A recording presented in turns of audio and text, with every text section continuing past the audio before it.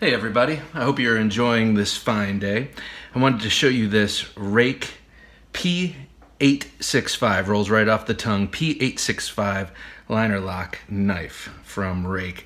It's a knife I was attracted to initially because of its long and slender wharncliff blade. I've been very into wharncliffs recently, and I've been wanting to try out a Ruike for a while, and this originally came out only in Canada, or I guess when it was first dropped, it came out in Canada, and that's how you got it. You got it through Ruike Knives Canada, and then it was recently just kind of released into the rest of the wide world, I guess, because it started showing up in places like Blade HQ.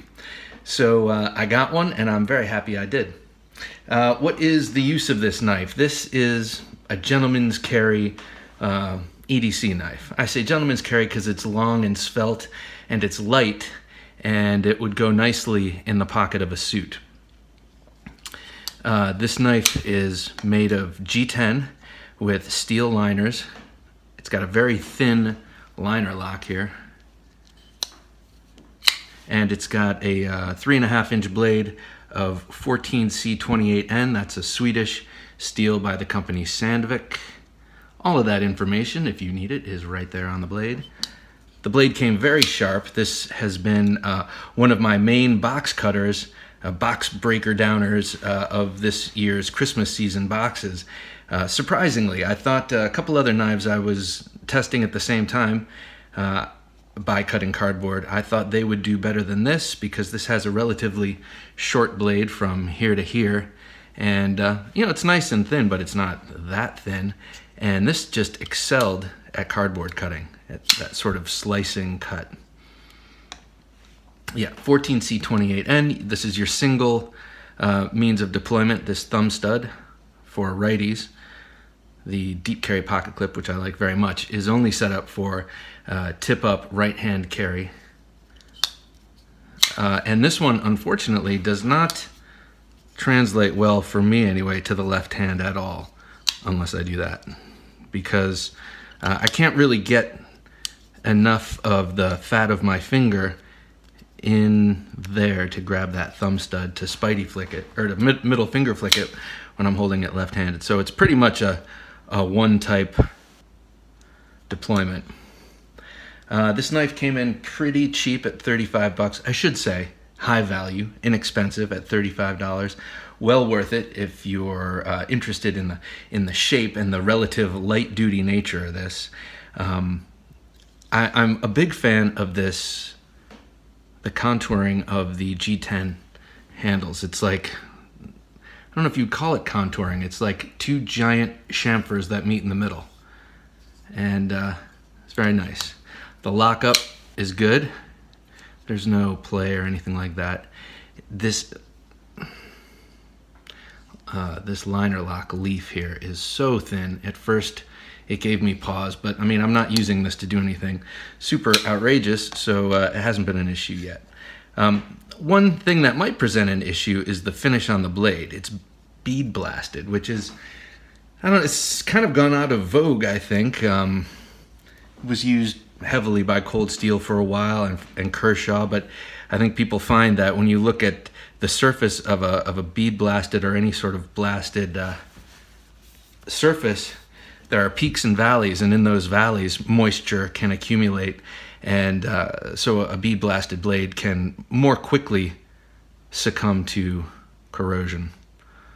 But again, I don't live in a particularly humid environment, well, not all year round anyway, and I'm just not expecting to even carry this that much that it's much of an issue to me.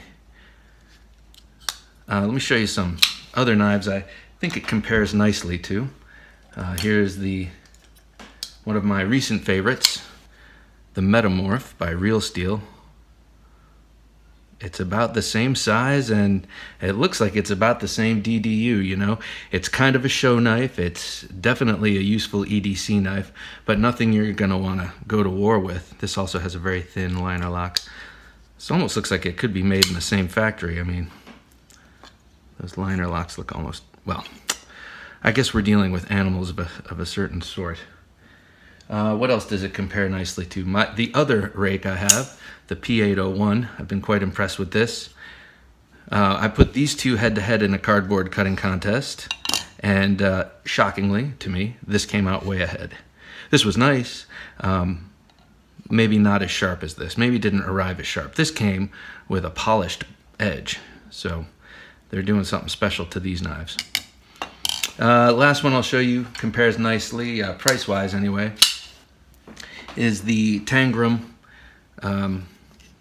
Orion. This is a Dirk Pinkerton designed little small Vikings knife. I love that shape. To me it's like a little sax, so I love this.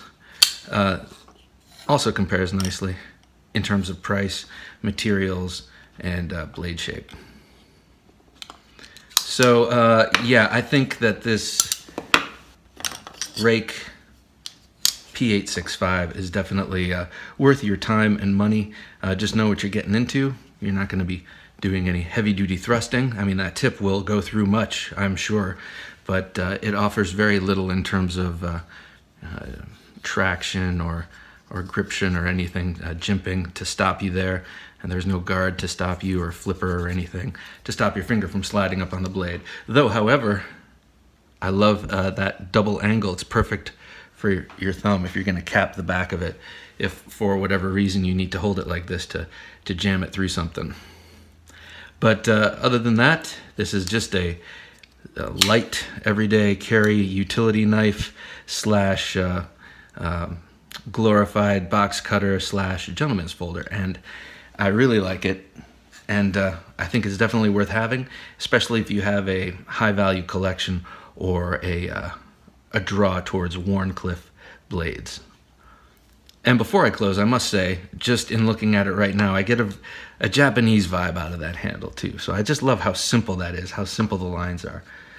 Kind of like that. All right, everybody.